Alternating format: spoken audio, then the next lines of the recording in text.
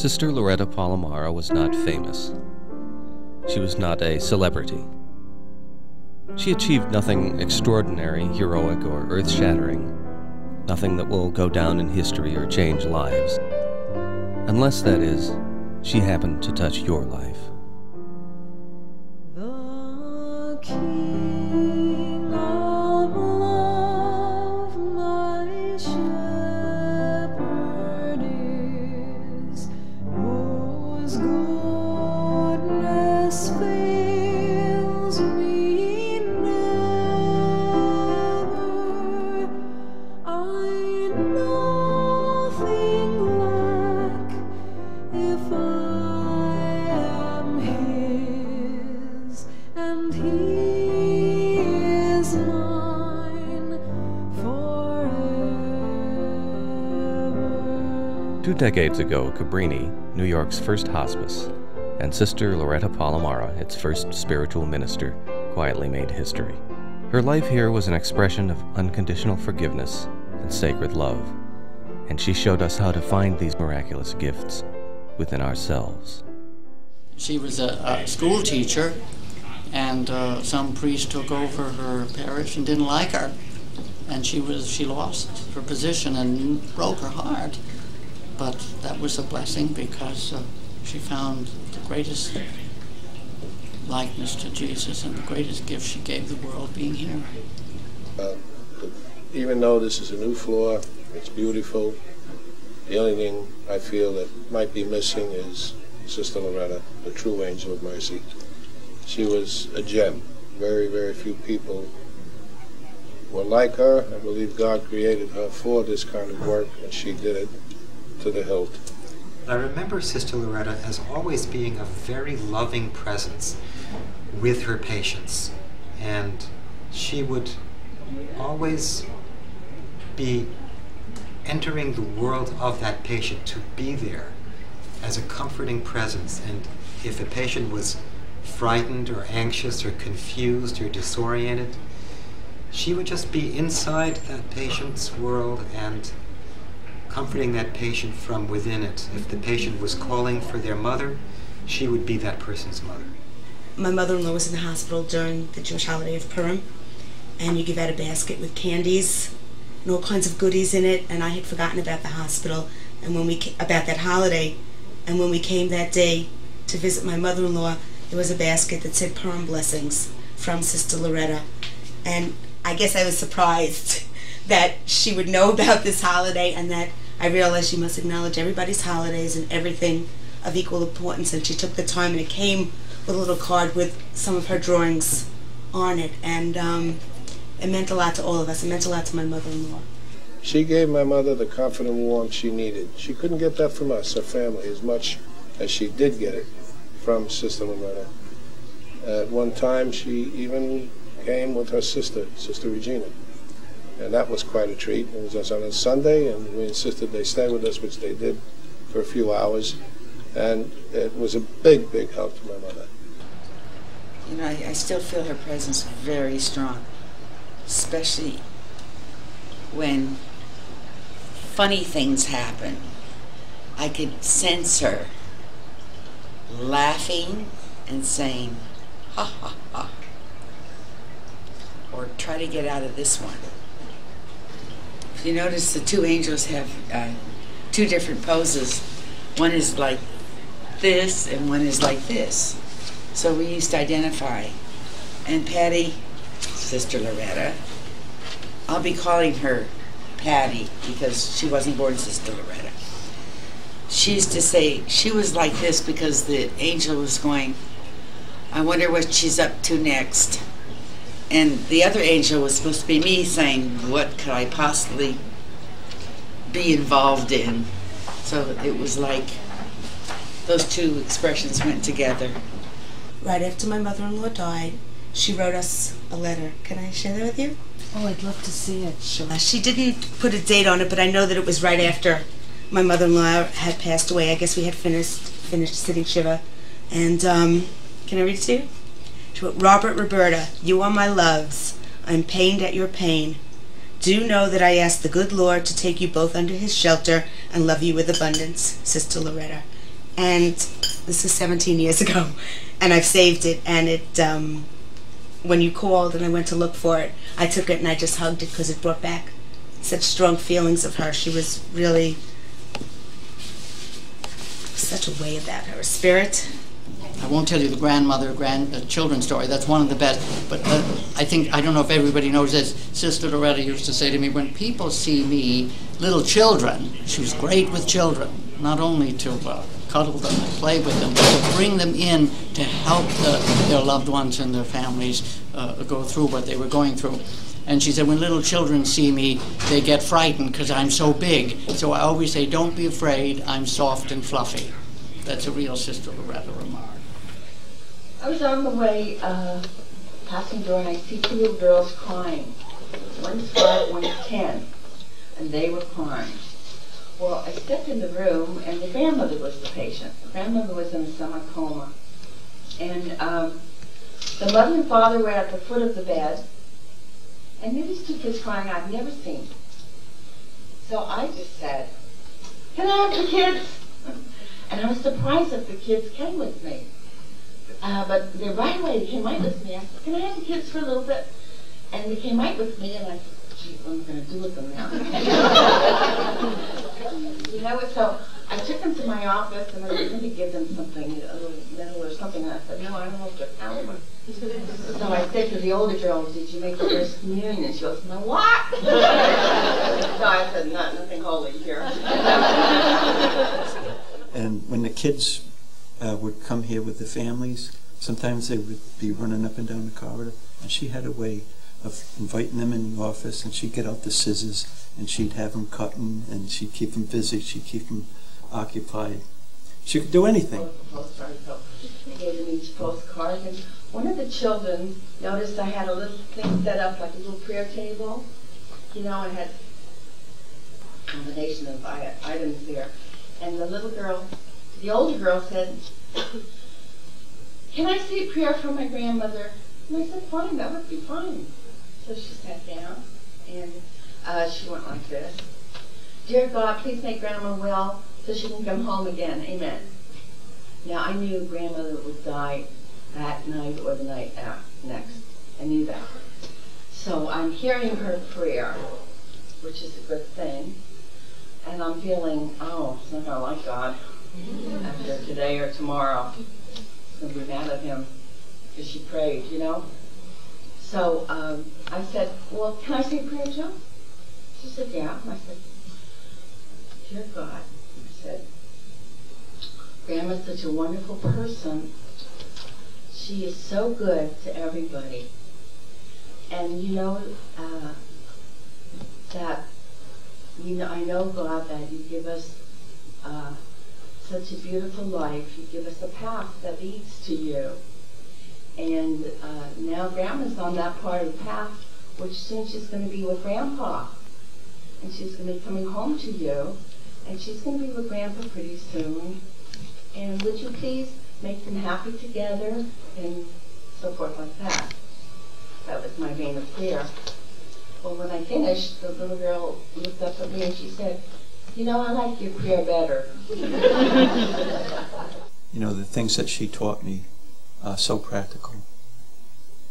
Trying to be non-threatening, trying not to be religious, but just trying to meet the person where they're at. So then I said, well, do you kids want to give something to Grandma to take with her for her journey? Well, they both lifted up the postcards, and I said, no, she can't take that. You know what she could take? She could take a song in her heart. So we tried, 3 of us, tried to get a song that the 3 of us knew. Well, we landed up with Mary Had a Little Lamb. While we're practicing, I'm thinking, how can I go in that room? Saying Mary Had a Little Lamb with these kids. I remember when I first started working, one day she said to me, said, what do you do, John, when you go into a room? What do you say to the people?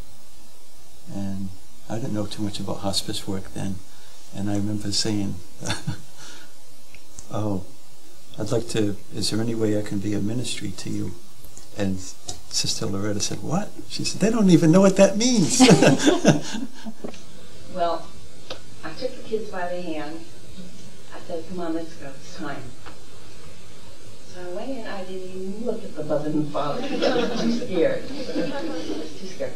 So I went in, took the kids by the hand, and went right to the side rails there. Said, Grandma, we got a surprise for you. We got something for you to take to Grandpa.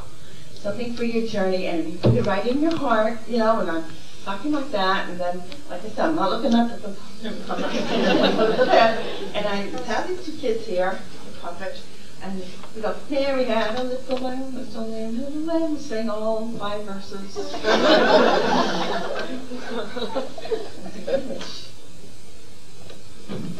Grandma. Which I didn't expect. Grandma did this. She went, well, I was so shocked. I mean, but I just like matter of fact. Well, kids, you see, now Grandma has it in her heart. Grandma has it in her heart now, and she's going to take it to Grandpa, and she's very, very happy what you've given her for her heart, you know. And then I looked at the father and mother, who is this lady, you know? And before she was struck by lightning, we were the same size, so it was an occasion of really fooling people, and I'll tell you, we milked it for all it was worth. And then she was struck by lightning. And we didn't see each other often. We weren't allowed to in those days. But I was able to see her, I think, maybe 6 months later. And I didn't recognize her. I thought she was another sister coming out at all. And she knew I didn't recognize her. And she said, it's me, you know, I heard her voice. And that was the beginning of a lot of suffering, I think.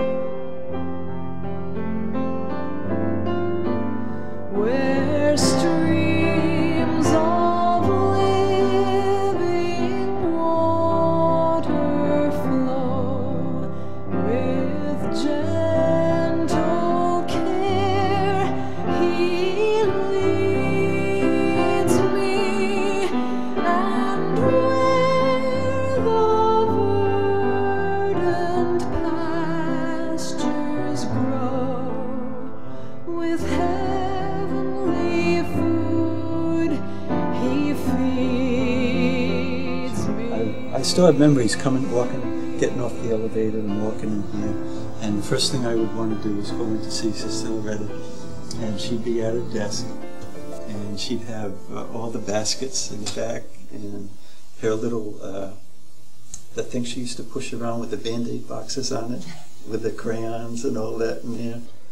And this was the old hospice, but it certainly served its purpose and did a great job. Right down the hall there, that was, if I'm not mistaken, wasn't that Sister Loretta's room? You're absolutely right. Yeah. That's it. That's the room down the end, on the right, that my father was in. And, although it's empty and barren now, a great deal of love and warmth and comfort was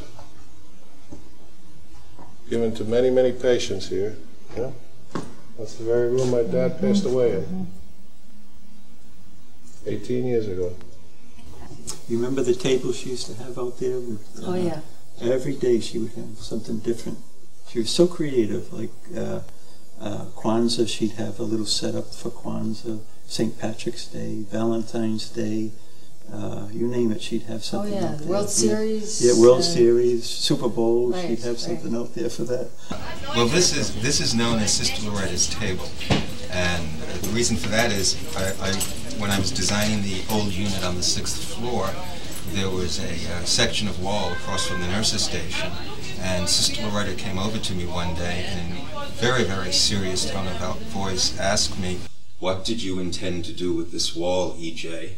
And I looked at her and I said, well, actually, I wasn't going to do anything with the wall because I knew it was the wall she kept her cart in front of, but was there anything she would like me to do for that. And she asked me if she could put her cart there and leave that section of wall alone. And I asked her if she'd like a new cart. And I also told her that the cart could have storage behind it. And she asked me if it could be on wheels so she could move it. And I said, certainly they could build it that way. And she came over, with a huge smile on her face, and she hugged me. And if you've ever been hugged by Sister Loretta, this is something you don't easily forget. She was a very special person, and she had a way of bringing comfort to people. And she had a way of really making people feel comfortable, at ease.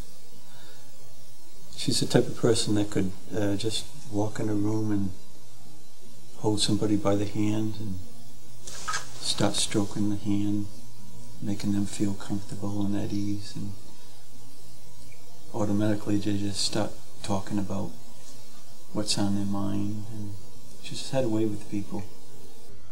God bless Sister Loretta also, who did so much spiritually for everyone. God bless Sister Loretta. Yeah. Her spirit is still here. I feel it permeating this place. You hear her. You hear her running down the hall. You spread a table in my sight. Your saving grace bestowing, and what joy and true delight from your pure chalice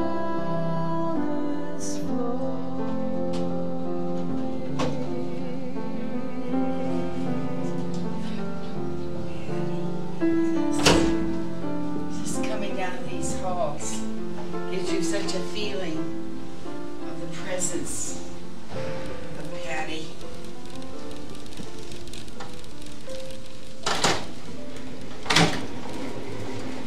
By now you would hear music or the TV.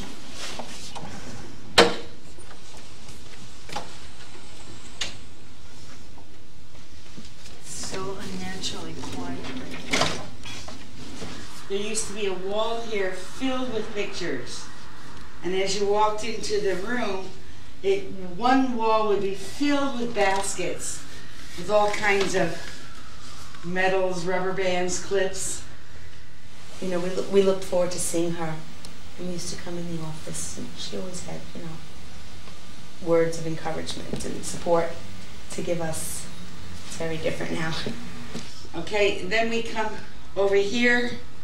There were desks, TV, all kinds of stuff on the floor. Magazines, newspapers. And here was where the music therapist had her little cubby hole, and then there were doors, and behind that was the Holy of Holies, Sister Loretta. Mary, I just thought of something. This is so much irony. If Patty saw a film, she'd always critique it for me.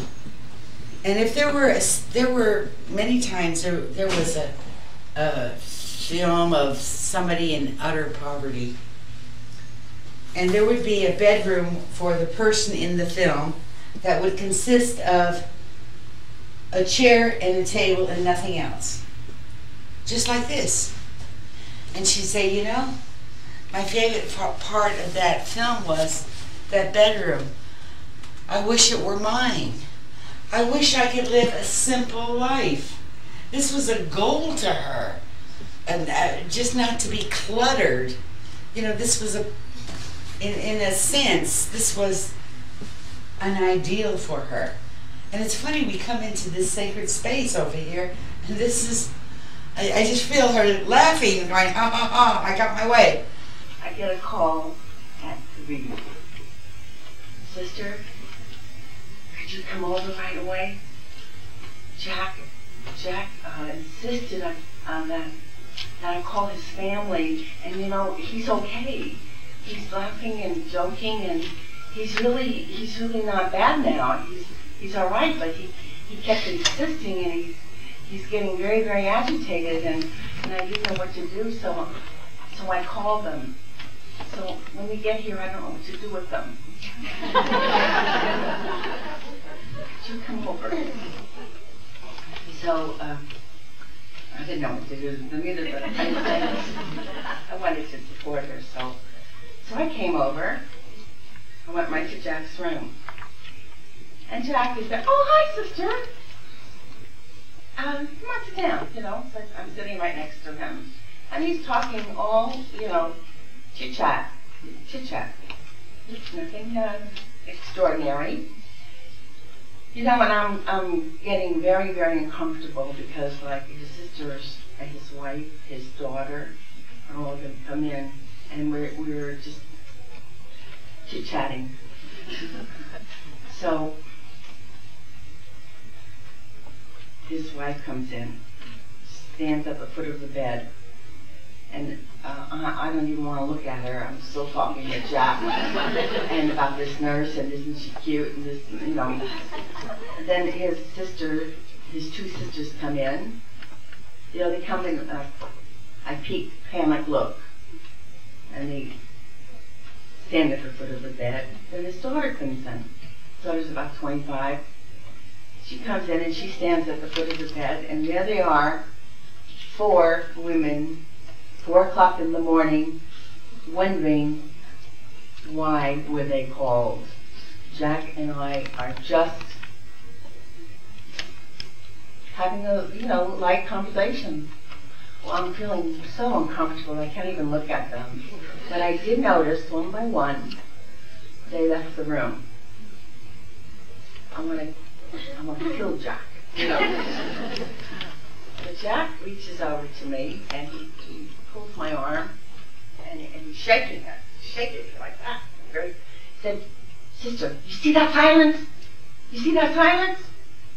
And I said, "Jack, it's 4 o'clock in the morning. They were called. They think you're at your worst. And here you and I are chit-chatting, you know? And so I think that they're very annoyed." He goes, "You don't understand. You see that silence? They haven't talked to each other in 17 years.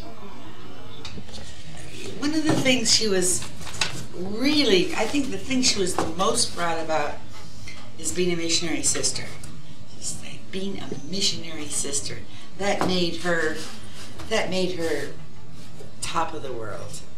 And she was very humbled by it.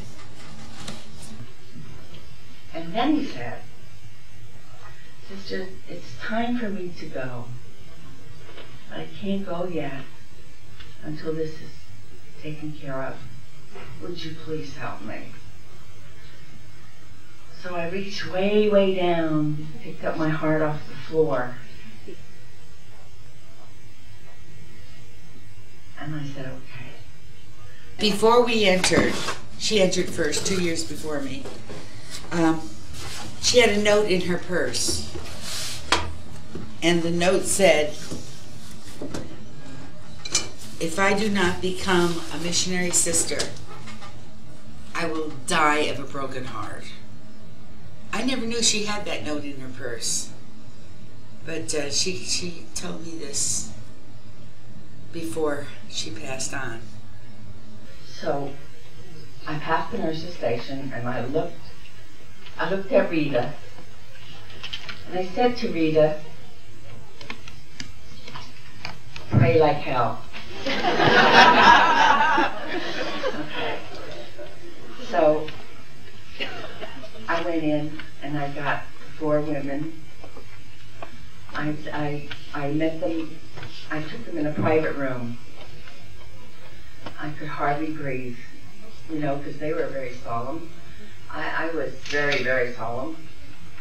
I took them in a room and I said, "These are Jack's words. Could each of you," when Jack had told me to say it, you know, like this, "could each of you reach way down in your heart and find something to forgive each other for what happened 17 years ago? right at that moment, I thought that's when it all slapped me, you know? And I had just said, you know, reach down in your heart. Could you find something to forgive each other, whatever happened 17 years ago? Well, they all burst out crying, including me. Really burst out crying. They were crying. They started hugging each other and embracing each other and touching each other and saying how stupid they were to let the whole time pass so long, and having such misery because they couldn't forgive each other. So for Jack, they did. Matter of fact, they walked down the hallway, 4 of them, hand in hand. They got to Jack's door, they couldn't fit in the door. They got to the foot of the bed, and I went in. I was shaking so much. I was shaking so much. I went right to Jack. I said, Jack, here's your family. And I left the room. The last year, I had seen her go down quite a bit.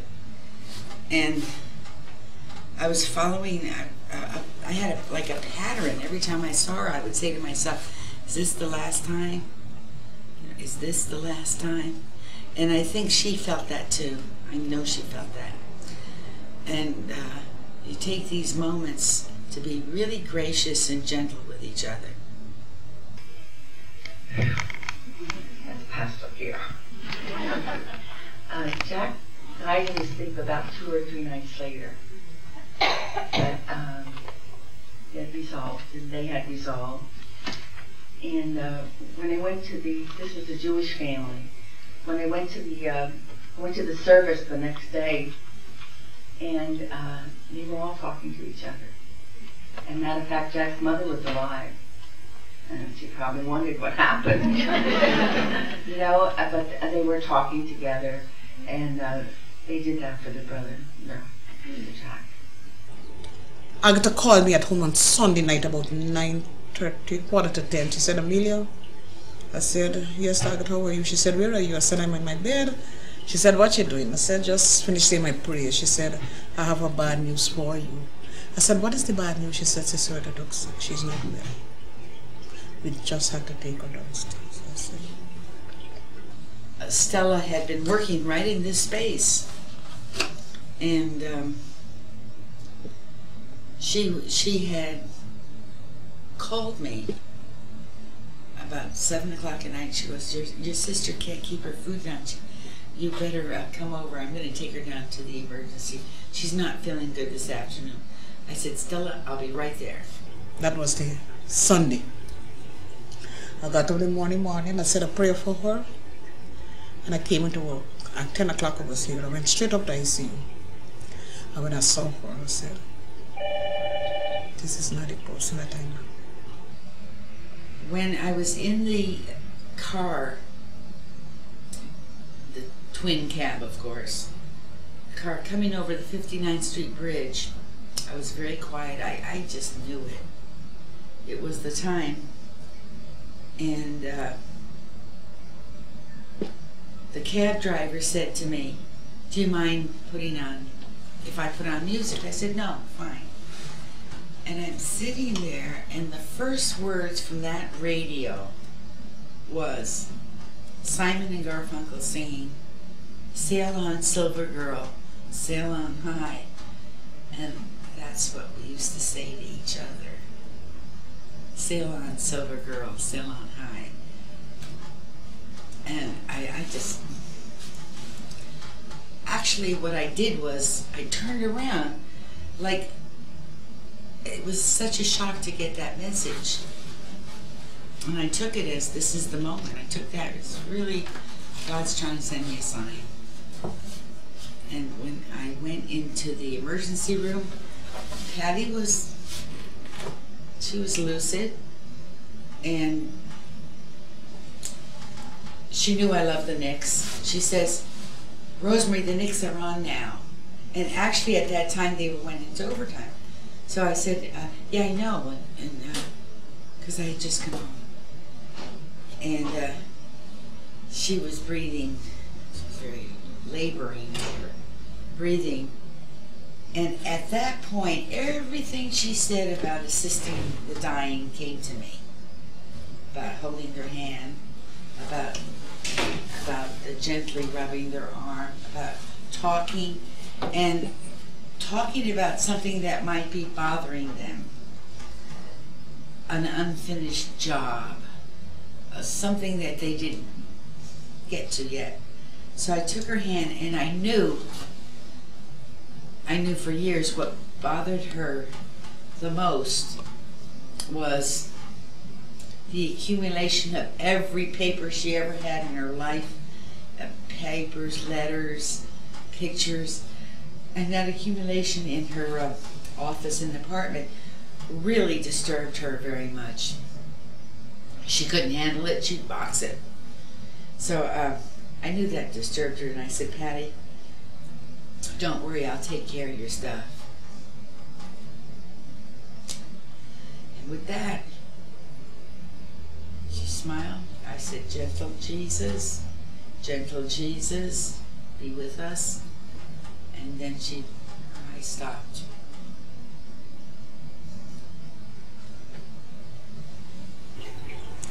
She was so good to me when my husband died. She was there. And it had touched me. And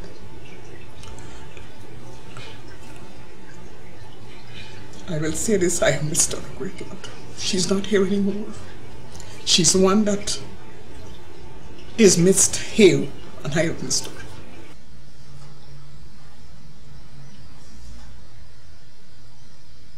She went on.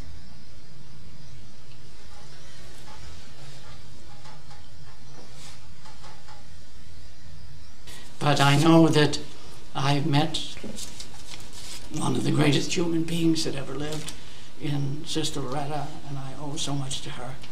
Jesus, he lived on in her as in very few people, and we're all the beneficiaries. Cabrini Hospice really is her creation. You know, we put these little relics away. We know she passed through this earth. We know she touched us all. We'll always have them to remind us. And what are they? They are life. Choosing life, celebrating life. Relationships. Well, I think you're still calling us. You're calling us to be gentle. Thank you, Patty.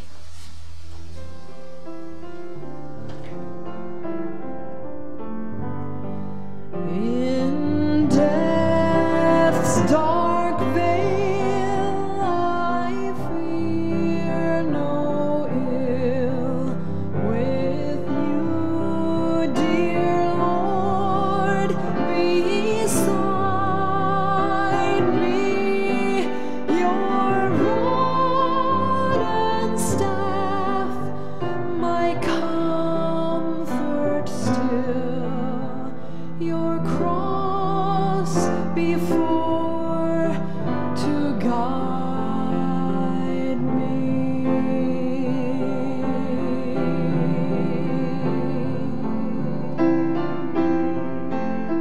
About 4 years ago, we opened what we call Sister Loretta's Sunshine Kids in memory of our former pastoral care coordinator who had been a first grade school teacher for 25 years and then hospice pastoral care for 17 years. And so I could say, to sum everything up, is that spiritually and her spirit will live in hospice always, because she's a part of hospice. She may be gone in body, but she'll live on, because her word speaks for her. Being a missionary sister of the Sacred Heart of Jesus, she lived what she professed. And for me, to remember her is to live in the light rather than in darkness. For me, to remember her is to continue his mission, his message of love. message of light to all. To all of you, may the Lord bless you. May the Lord keep you. May He shine His face upon you. And may He give you peace. And may you know the joy of His love. Amen. Amen.